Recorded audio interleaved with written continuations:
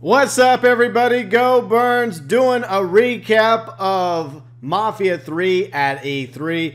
A lot of information came out, and as you can tell over here in the Twitter feed, yesterday they were showing off the Mafia 3 New Bordeaux food truck, and it looks pretty cool. So you can get gator bites and some jambalaya from the food truck as well. By the way, most of the information we're going to go over can be found on either the Mafia 3 Twitter page or over at the Mafia 3 Facebook page.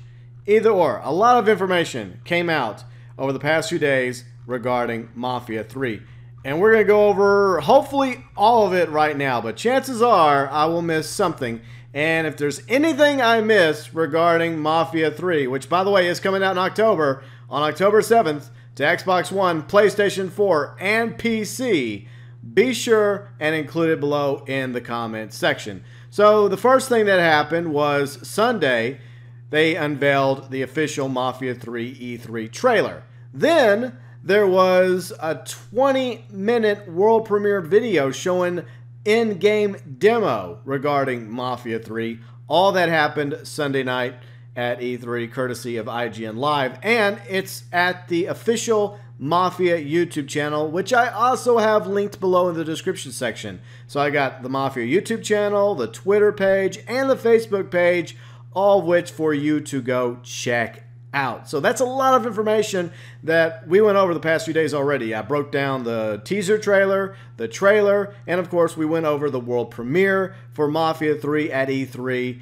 and of course some important characters that were revealed over the weekend was Father James. We now know his name, the priest that saved Lincoln from being killed by the Italian mob whenever, Sammy's was burning down. That's his name. And of course, Kenny McGuire, who is the FBI agent that is investigating what's happening regarding the war that Lincoln Clay has waged on Sal Marcano. And of course, his friend Donovan, who Lincoln Clay met, I believe, in Vietnam, who is now a CIA agent, or he was a CIA agent back in 1968. He's obviously helping Lincoln Clay throughout Mafia 3. And of course, one of Sal Marcano's brothers, because I believe that Sal's going to end up having two brothers in Mafia 3, one of which is Lou Marcano, who is the capo for Sal Marcano in the French ward. There's also gators confirmed lurking about in the bayou. Not exactly good news for you, but good news for anyone you wish to feed the gators to. You're also going to be able to swim in Mafia 3, and you're going to be able to use boats in Mafia 3 as well, which makes complete sense because New Bordeaux is based off real-life New Orleans. And New Orleans, as I've pointed out a few times, is surrounded by a lot of water. So you kind of need a boat to travel around some of the areas in New Bordeaux and the bayou. A lot of other things that went over in the this past week in E3 concerning Mafia 3 is various combat techniques. You can go in guns blazing. You can go in stalking, stealth-wise. You can switch it up to your heart's content. There's also going to be various takedowns you can do, like standard takedowns, then even more brutal takedowns on your foes. And if we look at the bottom left-hand corner, this is something that was answered in one of the Q&A videos that is up on both the Mafia 3 Twitter and Facebook pages. And this is an interesting question I had as well regarding, the bottom left-hand corner of the screen regarding the Mafia 3 gameplay. Over on the right, it's pretty obvious. There's a mini-map, and then the green bar is Lincoln Clay's health. But what is the left bars and information all about? Well, first off, you have access to two weapons. Usually one is a pistol. Another is either like a shotgun, assault rifle, a sniper rifle, etc. But there's some other things as well. Like the plus sign is adrenaline shots for Lincoln. So if you get injured and you need to get your health back up quickly, you just take one of your adrenaline shots. But you're also able to carry grenades, explosives. So another thing you'll be able to carry along with the grenades and explosives is some sort of distraction device, which is going to be some sort of voodoo thing or a voodoo doll created by Cassandra And Hayden Blackman, the studio head for Hangar 13, mentioned this, that the Italian mob is very superstitious, and Lincoln and Cassandra are going to use that against him with this voodoo doll that Lincoln can use as some sort of distraction to either scare him or get him to wander off a little bit, or for him to sneak by him, or get the drop on him. And then of course some other icons that we'll go over is the wallet icon, and this is money that's currently in Lincoln's pocket that he has yet to put away. And the other icon is his safe. So eventually, in between missions, you might want to go back to your safe and put away any money you earned during the mission. So that might be a good idea. Plus, there's also going to be various collectibles, like the Playboy magazines, which are making a return from Mafia 2. Hayden Blackman also mentioned the involvement of Check 2K, which was very much involved in the creation of Mafia 2. Once again, they're part of the team for Mafia 3 along with Hangar 13. So it's technically two development houses under Take-Two that's making Mafia 3. Hangar 13 as well as Check 2. So some people were concerned about that. But to put any concern to rest, yes, Check 2K is most definitely involved in the creation of Mafia 3 along with Hangar 13. Now, one thing that we already know about is the fact that there are going to be 10 districts on the map. One of them is, of course, the Bayou to the south of the city of New Bordeaux. But a few of the districts I'll mention are, of course, the French Ward, where a lot of fun happens. That's also the district that Lou Marcano has control over. That's the region where he's capo of. Then, of course, you got the downtown area. You got Delray, which is where Sammy Robinson and the Black Mob reside. And that's kind of the starting place for Lincoln Clay. That's like your safe area because the cops don't exactly patrol Delray as much as other areas throughout the map. So if you get into trouble in Delray, you're least likely to generate any attention from the police, as opposed to like the high class area, which is very heavily white, Frisco Fields. This is where the money is, and you're going to get more attention in Frisco Fields just by even walking around as Lincoln Clay than you would in Delray. So if you commit crimes in Frisco Fields, there's a much higher chance you're going to get a police response in Frisco Fields as opposed to Delray or the Bayou. Now, one of the factors revolved around Frisco Fields is this alliance between Sal Marcano and the Southern Union. Now, the Southern Union is another faction that was introduced over the past weekend at E3, and this is the white supremacist KKK-like organization. And one of the things that they're doing is apparently they're using the university in Frisco Fields, which is, I think, under construction, as a front for making PCP for the mob. So you have the mob, doing a lot of shady stuff, obviously, because they're a criminal organization, including making PCP with the Southern Union. Now, regarding police, according to Hayden Blackman, they are no joke in this game. You can't exactly stand your ground against the cops. If you commit a crime, citizens will go after a payphone. They're going to try and find the nearest payphone, and they're going to call the cops on you. And if you don't get to them, if you don't stop them, then they're going to call the police, and the police are going to come into the area, search, locate, and if they find you, they're going to pursue you, they're going to chase you, and the ultimate goal is to kill you. Now, they could already be in the area when you commit a crime, so that's already going to cause trouble for you. However, if you give some territory to Burke, one of your 3 lieutenants, he has connections with the police and with a dispatcher. He's able to prevent phone calls from going through. So if someone calls the cops on you, and if you have enough territory over with Burke, and he has enough wheels greased with the fuzz, it's going to make it a lot more difficult for the police to find out about the crimes being committed in various districts. And there's also apparently a way for them to end up looking the other way, thanks to a little help from Burke.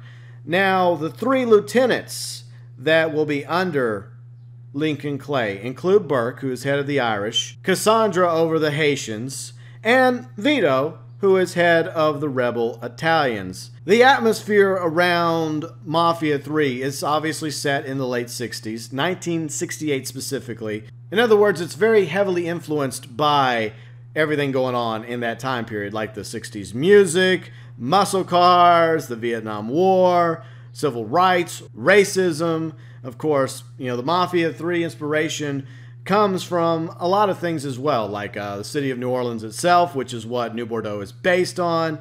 Several mafia-type films, including, as Hayden Blackman stated, the second half of Goodfellas, and of course the documentary Cocaine Cowboys. Now, what Hayden Blackman considers Mafia 3 is the erosion of the golden age of the mob, whereas in Mafia 2, it was more like the golden age and the first half of Goodfellas. So that's the difference between Mafia 2 and Mafia 3 over the past 17-year time frame between the two games. And there are two characters, obviously, that make appearances from Mafia 2. We already mentioned Vito, who's one of Lincoln's lieutenants, but another character, Leo, who was under Frank Vinci in Mafia 2, one of the crime bosses back in Empire Bay. He is the commission head in Mafia 3. And following the events of Mafia 2, he sent Vito into exile for his own protection down to New Bordeaux under Sal Marcano. Now, over the past 17 years, if you go by the postcards that I've been covering over the past few months, things are not exactly good between Sal Marcano and Vito. Vito has been getting sidelined, passed up on opportunities, and there's this apparent big heist that the Marcano crime family is working on in conjunction with others, and ultimately it leads towards Sal Marcano betraying and killing the Black Mob, including Sammy Robinson, his son Ellis, and leaving Lincoln Clay for dead. But the result is Lincoln Clay survives. He's rescued by Father James. Ultimately, he recruits Vito, Burke, and Cassandra as his underbosses, and that ties into the sit-downs, which we got a lot of information about in the 20-minute world premiere. We really got a better idea how the sit-downs work. So after each territory Lincoln Clay takes over, he has a sit-down with his three underbosses, and they each offer him something in return for giving that territory to them. Now, this is where the replayability comes in, because you can try and balance it out and try to keep all three of your lieutenants happy by divvying up the territories, the districts, as evenly as you can, or you can play favorites. You can start, sidelining Burke or Cassandra or Vito, and eventually you're going to get like a warning from the lieutenant that you haven't given us much territory to, that, hey, you better give me something or there's going to be consequences. But if you don't listen to them, they're going to betray you. They're going to rebel, and they're going to be a problem for you in the game when you're driving around doing missions in New Bordeaux, unless you go and take them out. So, like in the 20-minute video, he was shortchanging Burke. So ultimately, Burke turned on Lincoln, and Lincoln had no choice but to go put Burke down. The same thing can happen with Vito or Cassandra, or you can, like I said, try and balance it out by keeping all three of your lieutenants happy. So that's where the replayability in this game is going to factor, because you can play it through one through, make everybody happy, play it again and just make Vito the one guy, or Cassandra, Burke, etc. So that's going to be very fun to play with when it comes to, playing Mafia 3 over and over again. And like I said, with each, lieutenant, they offer you different perks. So it's like 3 different skill trees, and you can either balance it out, or you can go after an offer that you can't refuse. Say Burke offers you something you just can't pass up. You have no choice but to give it to him, because the other two aren't exactly offering you something that's appealing enough to pick them over Burke, or vice versa.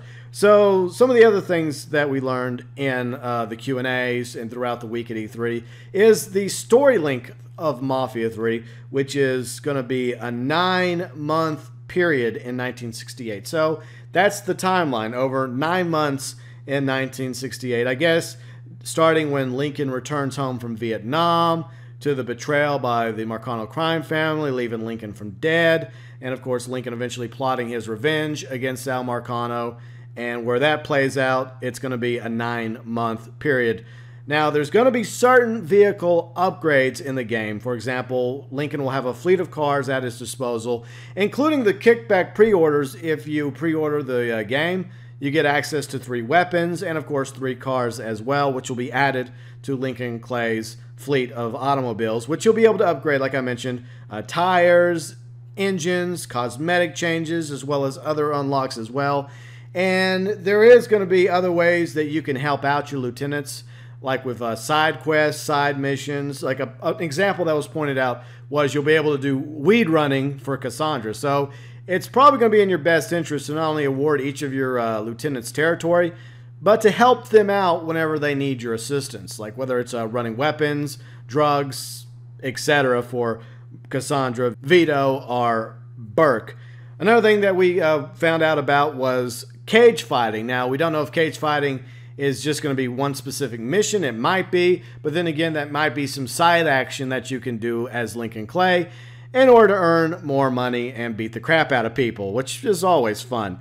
Another thing that I mentioned already is the return of the Playboy magazines as collectibles. That was quite popular in Mafia 2 and makes its return for Mafia 3. Another interesting thing that is not returning from Mafia 1 or 2 is gasoline. Now, if you never played Mafia 1 or 2, here's one of the things that happened in Mafia 1 or 2. You could run out of gasoline in your cars. You had to go to a gas station and refill your automobiles.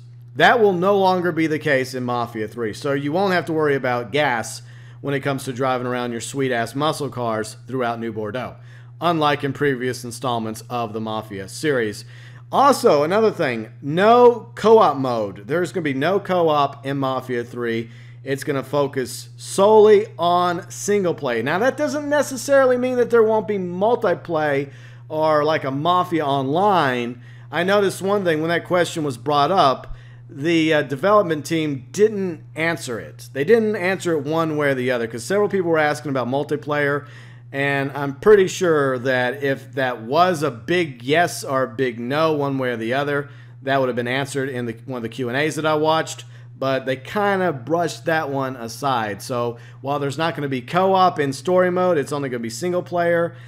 I don't know what the deal is going to be regarding multiplayer because, you know, a lot of games are into, you know, MMOs and multiplaying online, and it's very possible that we may see the same thing transpire for Mafia 3. Like you'll have Mafia 3 story, then you might even have Mafia Online. But that's just speculation on my part based on the fact that the developers didn't really try to answer that question one way or the other.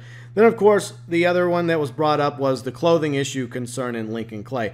Now, it will change throughout the game as the story progresses, but as of right now, according to one of the developers, you will not have any customization regarding the clothing for Lincoln Clay, which kind of sucks because I was wanting to see if we could get different looks for Lincoln Clay. You could do that for Vito in Mafia 2, but apparently that may not be the case for Lincoln Clay in Mafia 3, but there's some sort of reasoning in the story for why that is a factor. So as of right now, no clothing customization for Lincoln Clay, but his clothing will change throughout the story. And the final thing that was brought up concerned the weather in Mafia 3, which I found very interesting. It's going to be set at a day-night cycle, so there'll be daytime, nighttime. There'll be a clock that exists in the game. There'll also be other weather, like there'll be sunny days, there'll be cloudy days, there'll be rain, and they also touched up on the possibility of hurricane weather down in the bayou. So you may have the wind blowing really hard, swaying the trees back and forth. So it's going to be very interesting to see how the weather factors into Mafia 3. Will it be something that's organic, or it will be based on where you are in the story or what you're having to do in the story? I guess we'll find out when Mafia 3 comes out on October 7th to Xbox One, PlayStation 4, and PC.